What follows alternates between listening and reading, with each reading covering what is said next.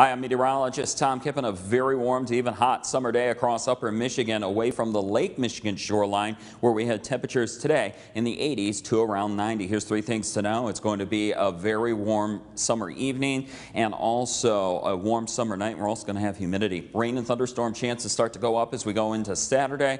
And then behind a cold front that's coming on through here, we're looking at cooler temperatures along with less humidity for the daytime on Sunday. Here's our wind gust forecast. The gusts are going to be picking up the pace a little bit through tonight into tomorrow morning. This is a southerly wind gust, but then tomorrow afternoon it's a west to northwesterly wind, and we could see some gusts, especially in the Keweenaw Peninsula, over 30 miles per hour. With that in mind, marine forecast, we're going to start to see the wind and waves pick up as we go later on this evening into tonight. Small craft conditions are possible Eagle Harbor and Copper Harbor this evening, and then as we go into the south central portion of the lake, we're going to see the wind gusts pick up a little bit with waves 1 to 2 feet. I think everybody has a decent shot of seeing small craft conditions for Saturday, so just be aware of that. For the Bay of Green Bay and Lake Michigan, we're going to see south to southeast winds 10 to 20 knots with waves 1 to 2 feet. For weather anytime, head to our WJMN Local 3 app, also online at upmatters.com. We're on Facebook as well. And don't forget to join us for WJMN Local 3 News on television at 6 o'clock Eastern, 5 o'clock Central, and 11 o'clock Eastern, 10 o'clock Central.